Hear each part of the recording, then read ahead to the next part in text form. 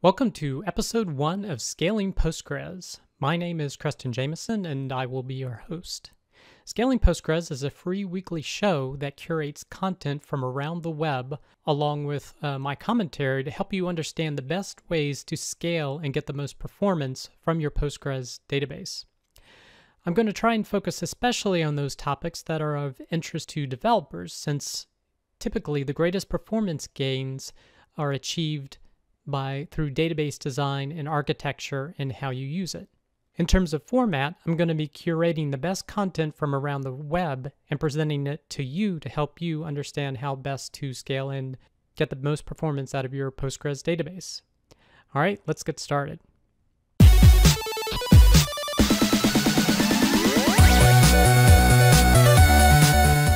All right, the first article that we're going to be covering is Testing Database Changes the Right Way. So this is an article from the Heap Analytics blog, and it talks about their petabyte scale cluster of Postgres instances. So if you had the question of does Postgres scale, clearly it does. Now, at a petabyte scale, they're not talking about a single database, but from my recollection, they are sharding their database. So there's multiple databases that handle that petabyte scale of data that they're working with. But nonetheless, they seem to be on the forefront of pushing Postgres in terms of the amount of scaling and the amount of data it can handle. Now, this is an interesting article because it tells you how they test database changes before they push them to production. So they discuss some things that didn't work and then talk about how they've come up on the solution of using a shadow production. So basically, they clone out segments of their production database and share traffic with production and the shadow database and make changes to the shadow portion and check for changes to see how that works. And they go into detail about how they populate it, how they mirror the reads and writes to make sure that they're getting accurate results and then analyzing them. And then they go into an example of where they were rolling out table partitioning and they used this technique in order to assure that their rollout went off without a hitch. So I highly encourage you to check out this post, particularly if you're looking to scale to a significant level. Now, another thing about this post is that it also has links to 3 articles that are equally valuable as well if you're looking to scale. So for example, this first link here is it has the title Running 10 Million PostgreSQL Indexes in Production, and about how they serve their customers through utilizing a lot of, I believe they're partial indexes. The next article is Basic Performance Analysis that saved them millions, I believe that's millions of dollars, as well as how they're analyzing the performance of millions of SQL queries to basically eke out the best performance. So I definitely suggest checking out this blog post as well as the associated ones as well. So for our next article, it's actually a presentation that's been placed on SlideShare. The title is PostgreSQL at 20 terabytes and beyond. What's a little interesting about this is that actually it is another example of a cluster of databases. In the total cluster, the amount of data it's managing is 400 terabytes. So it's essentially 20 terabyte PostgreSQL databases that they're using to do their analytics. And it's basically doing their analytics at a massive scale. So sometimes it's hard to track with a presentation what's going on, but this basically gives you insight into how they're using it to ingest data to process all of this and using Postgres for that. And like looking at the last couple of slides here, they're basically state that they're using PostgreSQL as a big data platform, and it provides real-time analytics to users' actions. And they still have yet to outgrow PostgreSQL given the size that they are. So again, this is another case of if you're looking to scale, here's another example of an organization that is using Postgres in interesting ways to basically manage a lot of different data. Our next article, we're going to look at Rust-Proof Labs. So in this blog post, they cover Postgres version 10, parallel queries, and performance. So basically, they're looking to see what kind of difference parallel queries can have for the performance of different queries. So they discuss some of their testing methodology, and they have these great charts that show you their different simple queries that they've done, and they're comparing Postgres 9.5, not 9.6, but that's okay. But at least they have a control of Postgres 10 here, where they have disabled the parallel execution. So you probably the most apples to apples is comparing Postgres 10 single to Postgres 10 parallel, and you can see significant differences in terms of execution time for simple queries. And they make the statement, just upgrading to Postgres 10 essentially gives you a performance increase. And also mention a warning, if you're setting the max parallel workers per gather greater than the number of cores, that seems to cause a decrease in performance. So you want to be aware of that if you're checking out enabling this for your Postgres database. And then they go into a more complex example and show the results here too. And again, they're getting a fairly good performance increase, almost twice as fast with the parallel execution times. And then they also mention the CPU time, where it's, as one would think, the actual CPU usage increases as well.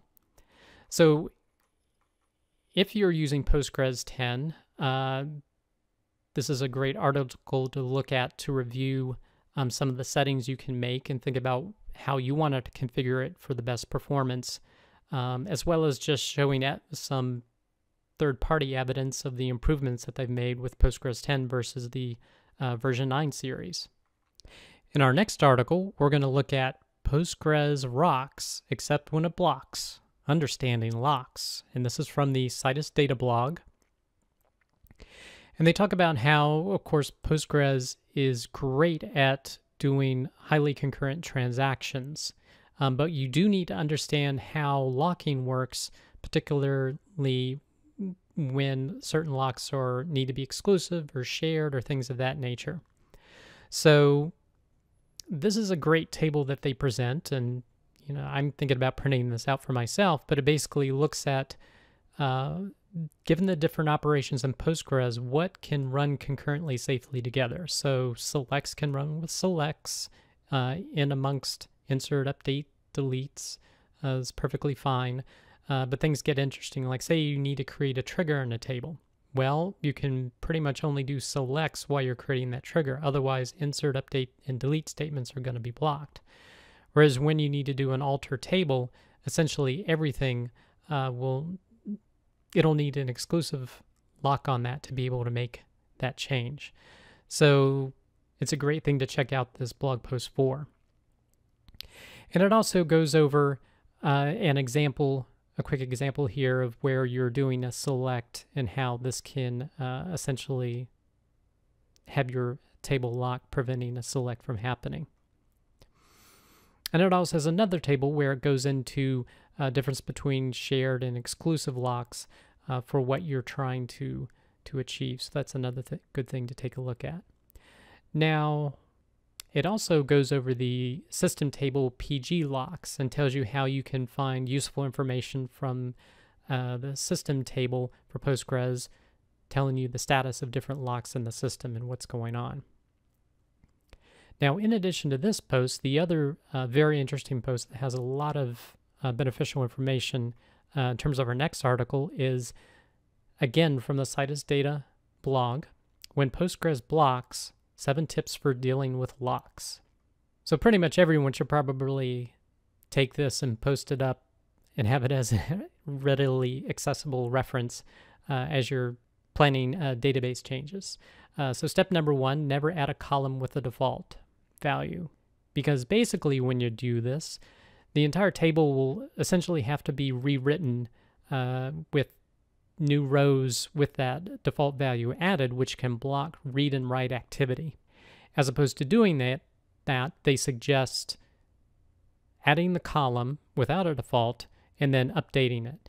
And of course, if you have a very large table, that even that update statement to prevent extended locking occurring, you're going to want to break up your updates in batches. So point number 2, beware of lock queues. Use lock timeouts.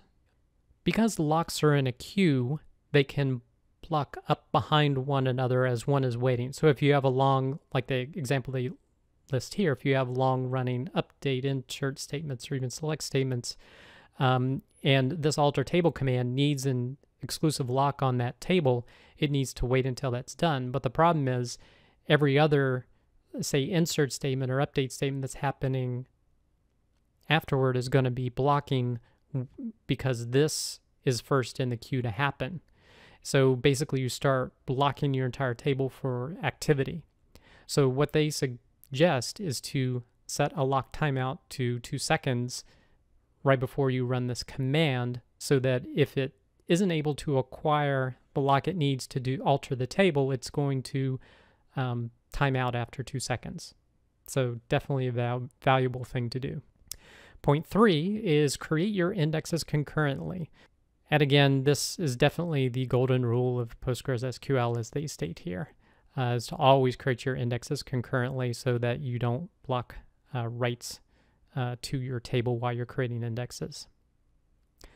Point 4 is take aggressive locks as late as possible.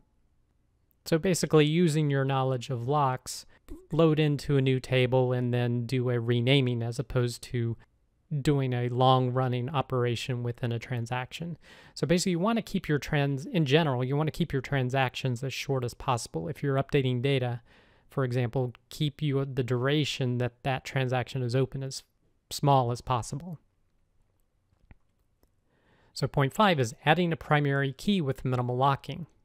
And basically long-running things, you don't want to maintain a lock open for a very long time, which is adding a primary key what it will do, because it has to add the index. Again, the proposed workaround is to create a unique index concurrently, again, the rule number 3 they mentioned, on that column, and then adding that primary key constraint to the table will be fast because the index, the unique index in this case, would have already been created. Point 6, never vacuum full. Vacuum is usually sufficient, and it's interesting what they put here. Quote, please freeze my database for hours if you do a vacuum full. So definitely a good thing to take to not to. And point 7, avoid deadlocks by ordering commands. I personally haven't seen a lot of this deadlocks, but I think it's more if you're using a lot of transactions in your application, like explicit begin, commit, end, rollback type thing. If you're doing a lot of that, I think there's a higher probability that a deadlock will happen. However, in my experience, I haven't really seen much of this, but they give some good advice here on how to avoid deadlocks by ordering your commands. All right, in our next post, we're looking at migrations and long transactions in Postgres, which is a blog from the Fin Exploration Company. So this goes right back to related to the previous article in terms of locking queues in Postgres. So essentially, they were adding a column to a table without a default, but things started slowing down. 20 minutes, the database migration they were running still hadn't completed. So they're trying to figure out what was going on. And after investigation, they were running a long-running backfill of some old data. Once they stopped that, the migration finished immediately. So again, they were doing an update in a long transaction that kind of started locking up other actions from happening once this alter table was trying to occur. And he goes into, again, looking at the PG locks table and the different locks that get created, and basically kind of replicates what happened in his instance, as well as talks about his takeaways and prevention strategies. Although what would also assist is definitely from the previous post where they were talking about setting a lock timeout. So the next blog post comes from PG Steph's blog, and it's Introduction to Postgres Automatic Failover. And he's basically talking about PAF, which is also known as Postgres Automatic Failover, which is a resource agent for providing high availability for PostgreSQL based on pacemaker and chorusync. So if you're at the stage where you're wanting a highly available cluster that fails over to a replica without manual intervention, this post definitely shows how you can do that using pacemaker as well as this resource agent to be able to, and he goes through the whole process of setting up the server. So if you're at that point, I definitely encourage you to check out this blog post for that. And last is kind of a little bit like a fun blog post from the second quadrant PostgreSQL blog called PostgreSQL Maximum Table Size. So basically the maximum table size in Postgres is 32 terabytes. And as they say, it's been that way for many years now. One of the ways it's wrong, he's saying here, is that you can adjust the block size to make it larger. In addition, they're talking about table partitioning and how in Postgres 10 they now have declarative partitioning, which makes partitioning easier. But they also resolved a bug in PostgreSQL 11. David Rowley has found the bug, where basically you could expand the number of subtables allowed for partitioning. So in Postgres 10, it only allowed 65,000 partitions, which is still quite a lot. But now you can go to the full size of the number of partitions allowed.